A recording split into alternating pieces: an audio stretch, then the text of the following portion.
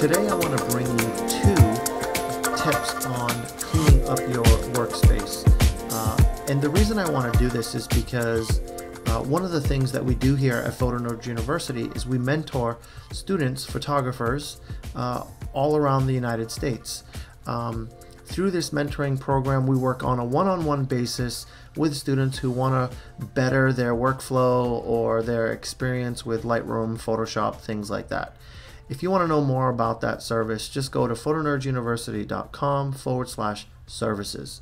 But it never ceases to amaze me that every time I log into someone's computer, that their desktop space is just a mess. It's very rare that you get with a client whose desktop space is nice and clean. If you look here at my desktop space, you'll see that I have created a little bit of a disaster just so you can see what I'm talking about. This right here is what I see all the time, whether it's loose files, folders, plugged in hard drives, etc. And since I'm a little OCD, this kind of stuff drives me a little bit batty. But what really drives me crazy is that if I see this, then usually that tells me that you don't have an efficient backup system, or that all of your files aren't backed up properly. Because if you've got this stuff here, it probably isn't backed up. That's a problem. So in today's tip, we're going to talk about 2 tips that we can do to clean up this mess. This has nothing to do with the backup part, but at least clean it up so that it's a little bit more presentable. The first tip is actually something I like to refer to as the junk drawer. Everyone has a junk drawer in their house. Some people have more than one junk drawer, 2 or 3. Some people have a junk closet, a junk room, a junk garage. It's a little out of control. But the point of a junk room or a junk drawer is when you're looking for something, usually the junk drawer is the first place that you go to. So if you can create a junk drawer, chances are the files that you're looking for are probably there. And you can do that very simply by just making a folder on your desktop, calling it junk drawer, and putting it off to the side. And from here, it's very easy. You could just take all the files that you have on your desktop, just select all of them, and drag them into that junk drawer folder. And for something like this, it doesn't matter if you're a Mac or a PC user.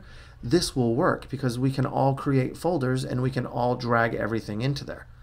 Already this looks 10 times better than a bunch of files just thrown randomly on the desktop.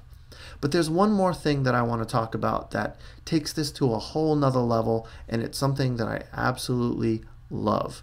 It's a new app, or an app called Hidden Me. And what you do is, if you're a Mac user, you just head on over to the App Store. You search for Hidden Me. It'll come up right away. And this is a free app, which is awesome. And all you do is install it. Once you're done installing it, just click Open. And what this will do is it's going to put an icon in your menu bar at the top of your screen. It's just a little circle. And what you can do is you can click it and then choose Hide Desktop Icons. And as soon as you click Hide Desktop Icons, all the icons disappear. And what's nice about this is the icons aren't gone, they didn't leave, it just appears as though they did. In fact, you can bring them back by going to the icon once again and saying Show Desktop Icons. And they immediately come back. I love this. This keeps a nice, clean, minimalistic setup. So all I'm looking at is a really cool wallpaper or something like this. I'm not looking at all those dreaded icons. The other thing to note is that even though they're hidden, they're still available. If I were to go into my Finder window and go to Desktop, you'll see that that folder, that junk drawer folder that I created, is still available, even though when I'm physically looking at the desktop, you can't really see it. There's one more little thing or a little tip that I want to mention here, and it's that you can also create a global hotkey for this. So for example, if you wanted to create a keyboard shortcut that automatically turned or activated this on, you could do that right here by going in here saying record a keyboard shortcut.